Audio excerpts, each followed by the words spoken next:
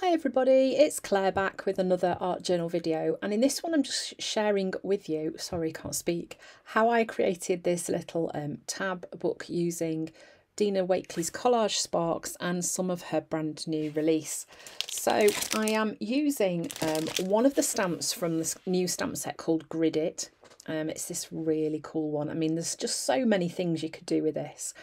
And I am going to start off by stamping it onto some of the collage sparks. I'm just selecting some ones that haven't got too much bold colour on them.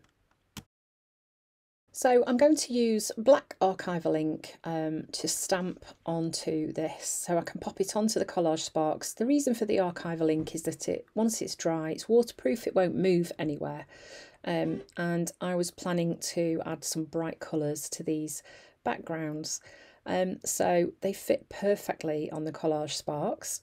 As you can see, I'm going to stamp on the front and back of all of them except the one that will become the back page, and I'm going to be using a really simple tab binding method which I do show, and if you pause while you're making it, if you want to use that, it will explain how to do it.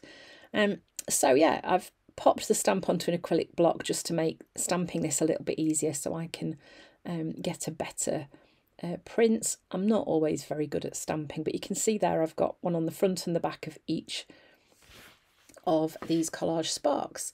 And then I am grabbing lots of bright colours and I'm just going to start playing by adding some colours into these boxes. I mean, this would make a great swatching stamp, so it would be a good one to use for that. Just sort of my brain's now going ideas. So yeah, I'm just going in with some rainbow colours, no surprises there. The usual suspects are being used, and I'm just playing really, just adding some colour onto these collage sparks. So one of the joys of using the collage sparks is that you've got those backgrounds ready made. There's already interest in the background and lots of mark making. So you can kind of, you know, just dive straight in. You've got that background ready done. Sorry about the thumbs down. I don't know why I did that. I still thought I'd switch that off. I keep checking and no, apparently not. So just washing my brush in between each colour, and I'm just going to work my way through all the rainbow colours and add them onto my collage spark cards. I love Dina's paints because they are a heavy, lovely heavy body acrylic, so they are fairly opaque. Not completely opaque, but they're fairly opaque compared to other acrylic paints that I do use. Dina's are definitely my favourite ones. I do like that quality about them, that they're quite thick when you put them on, and you can get a really lovely coverage as long as your brush isn't too wet.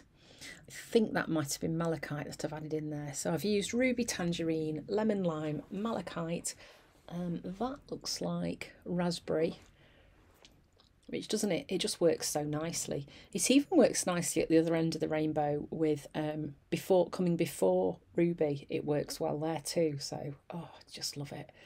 This is iris, again another one of my faves, and I like just having lots of fun adding all these colours.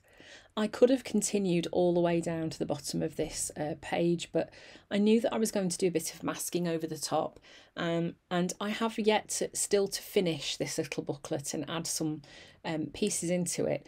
I kind of hit a brick wall with it and thought, oh, I'm just going to leave it, step away and put it to one side for a bit and show you how I created the little booklet. And then at some point I'll come back and finish it off and show you how it came together when it was finished. But it was a really fun little book to create, and the collage sparks, they just make it so easy. Then I think this is probably blackberry. Yeah, really pretty colours.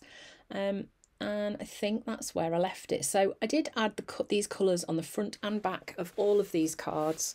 And then I have to apologise because I forgot to record this bit. I don't know why.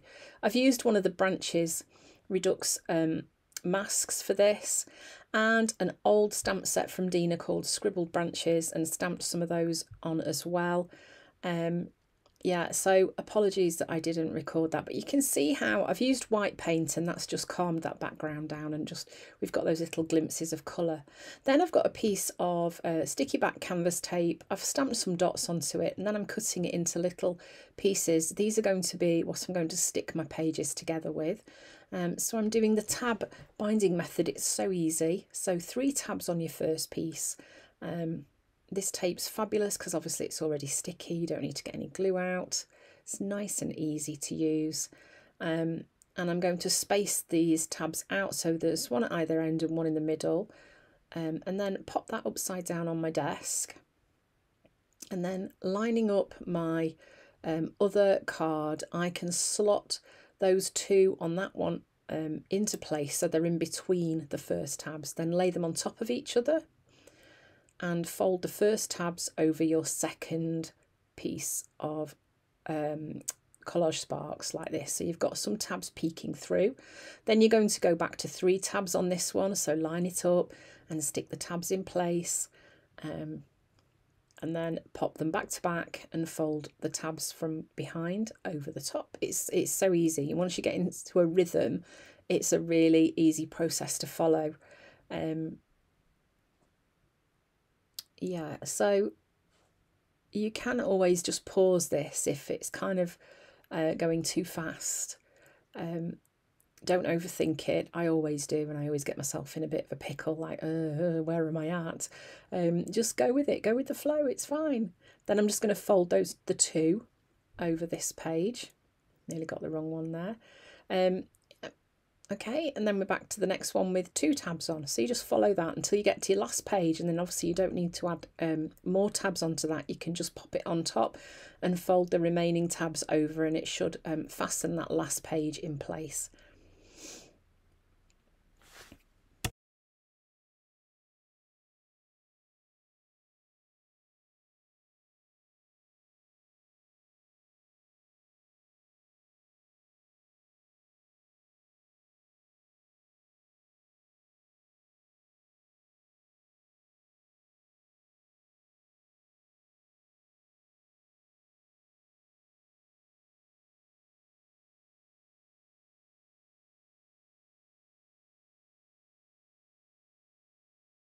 So it's a super easy book structure to make. It's really simple. And then I've used some of the pocket circle faces, and I'm just going to put those on as little tabs on the edge of my pages. They work really nice. They've got these little faces peeping out, and I'm just stapling those in place just for being quick, really. Yeah, so that's as far as I got with this little structure. I haven't added anything else to it yet. I might not even bother. I mean, I quite like it as it is.